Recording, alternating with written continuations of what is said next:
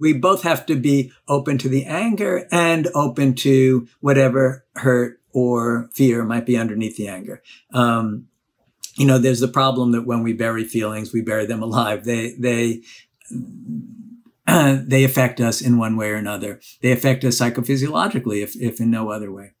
So sometimes people want to skip over the anger because being angry doesn't fit with their view of themselves. I'm not an angry person. I'm a nice person.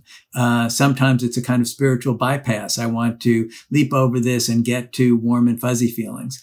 And part of it, I think, involves psychoeducation to help people to realize that it's just not going to work.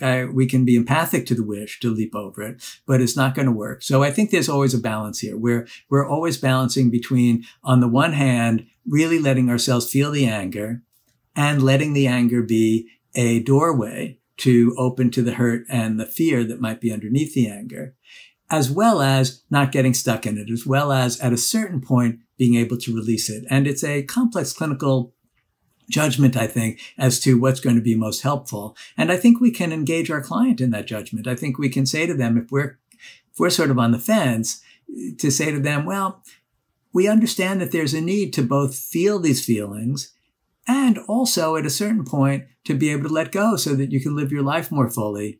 Where do you feel you are in that process? And they may well be able to opine about that. They may have a good sense of it. So let's say we come to the conclusion, which we probably will in working with our client, that there are costs to holding on to this anger. So what might we do about it? Well, one way to start is through mindfulness practice. It just happens to be a way that I work a lot. And this can start by moving out of kind of narrative into experiential reality. And narrative reality is when we're walking around talking to ourselves about ourselves all day long, and thinking about how bad that person was and how good I was and the like. To shift out of that into what we might call experiential reality, which is simply the moment-to-moment sensations of being embodied in this body, of noticing the breeze, of noticing the trees, noticing the sky, and the like. And when we start to do this, we start to develop some metacognitive awareness. We start to notice that every time there's an angry thought, there's this angry arousal. Whenever there's the angry arousal, then we have more angry thoughts. And we start to see how the anger perpetuates itself in these kinds of loops. And we can also use our mindfulness practice or just general awareness to become aware of the hurt or fear underneath. Because whenever we're angry, it's because somewhere underneath we're hurt and or we're frightened. And the anger is in the fight or flight responses to defend against that in some way. And we want to use our practice to be able to move toward that vulnerable emotion, to be able to welcome it, to be able to be self-compassionate about it, to be able to soften into it. Because if we're not able to be with the hurt or the fear that's under the anger, we're going to have to hold on to the anger. We're going to have to hold on to it as protection against that hurt or fear. And the second piece, I think, which is really important in working with this, once we've realized that there's a cost to the anger, is to really start to see the perpetrator more clearly. I think Longfellow said that if we were to know the secret history of our enemies, there would be more than enough in each story to disarm us from our anger. I'm misquoting him, but that's it in paraphrase. And many, many people have pointed this out throughout history, that if we got it, the reason why other people do what they do, it's always out of their own hurt. It's always out of their own history. And, ultimately this comes down to the analysis that says, if we had the other person, the perpetrators, exact genetics and their exact learning history, we'd be them. And of course we would do what they did. It makes perfect sense. So the fantasy that they're bad and we're good, it's really based on this idea that somehow we wouldn't do what they did if we had been through their history. And of course we would. So that then brings us to the next step, which is deciding to forgive.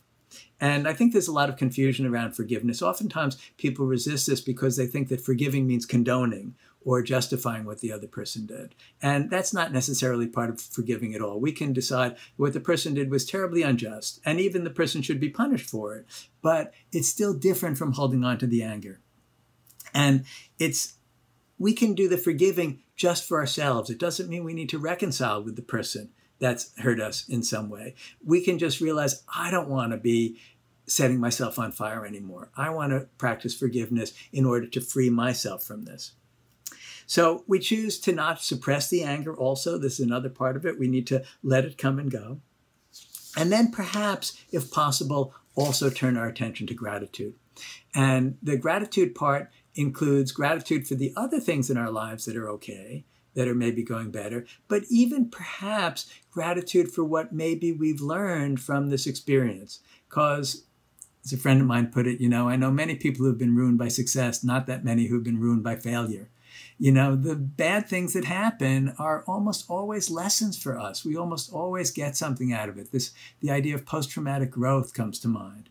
And we can be grateful for whatever we've learned through this experience as well.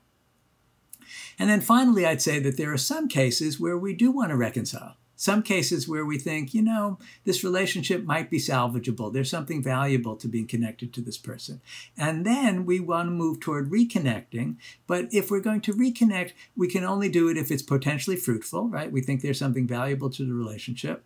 And also, if we're probably going to need some kind of apology, right? Something where we feel acknowledged by the other person that they get it, that we were injured here.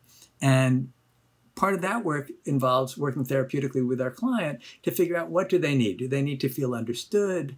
Do they need to feel recognized? Do they need an admission of wrongdoing or guilt or something like that? And then perhaps helping them to ask for it.